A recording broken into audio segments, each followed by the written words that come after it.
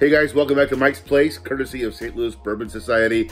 And today we have this bad boy, Elijah Craig Barrel Proof, our recent pick. I would say it's a fresh crack, but you can tell I'd be lying because since Thursday, I put a good dent in this bottle. Why do you ask? Because it's amazing.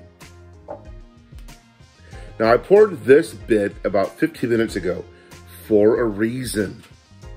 Barrel proof bourbon, high proof stuff like this, you want to let the ethanol kind of waft off the liquid as much as possible.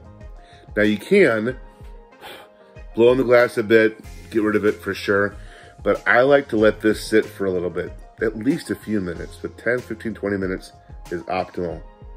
Now, what do we have here? 125.5 proof barrel pick, Elijah Craig Barrel Proof, 9-year-old stuff, and let's just say, daddy-like. This is amazing. The nose on this is all vanilla, brown sugar, leather, classic bourbon flavors. Things I expect, but they're amped up quite a bit. On the palate,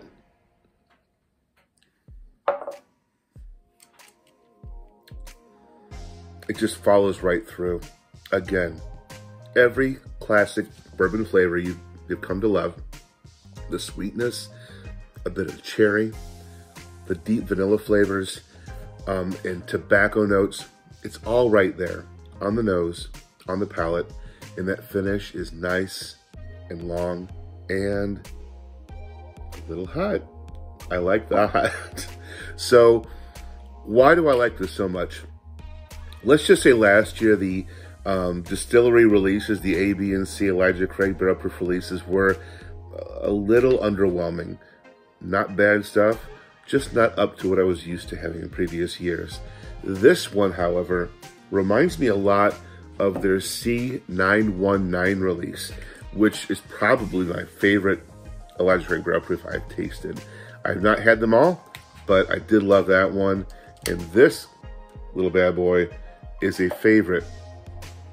Now, friends, if you didn't get a bottle of this, we only had so many bottles. Now, high proof barrels like this that are 9, 10, 12 years old, you don't get the yield you do from younger bourbons. Plus, this isn't cut with water, so they haven't taken the juice and extended it across more bottles by adding water. So 140-ish bottles, I think. Don't quote me on that. And it goes really quickly. Now, good news. We have a second Elijah Craig Barrel Proof coming out, I think in April. So we'll see you then. Until then, take care, guys. Have a great weekend.